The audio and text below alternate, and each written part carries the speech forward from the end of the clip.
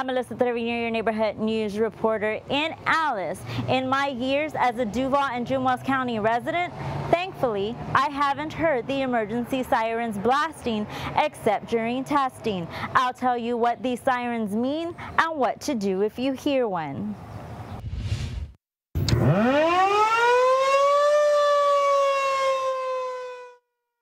Yes, I've heard him before. Annabelle Garcia has lived on the outskirts of Alice for nearly 40 years. She says the volunteer fire department near her home tests the sirens regularly. The one in her area is one of 8 tornado alert sirens in Juarez County, said Patrick Thomas, the Alice Emergency Management Coordinator. We're prepared. We've been testing all of our equipment, testing our systems, making sure our facilities are prepared. We're very fortunate that our city does have a outdoor warning system.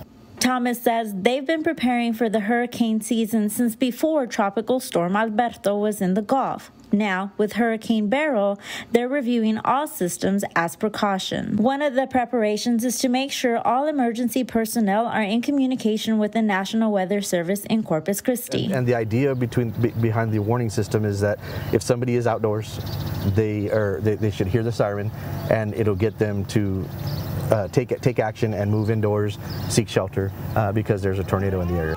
While the sirens will go off when needed, Thomas says stay alert with all alert warning systems available to you. Thomas tells me not every siren will go off at once. It depends where the tornado path is. If I hear a siren and it's for tornado warning, I have where there's a closet like between the halls, and I would go in there. Yeah, because there's no windows. Emergency officials say with Hurricane Beryl still on the move, we should be prepared for all potential situations. In Alice, I'm Melissa Trevino, your neighborhood news reporter for Chris 6 News.